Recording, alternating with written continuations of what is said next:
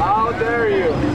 Now, I don't mind if you're a Muslim or a lesbian or an atheist and you try to stop me.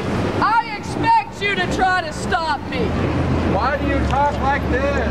I talk like this for people like my father that have a hard time hearing.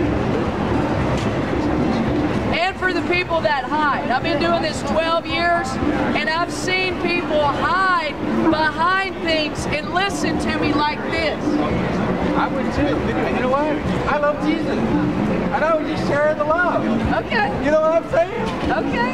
Just bring him to me. Just be yourself. Okay. Hey, be yourself. I appreciate that.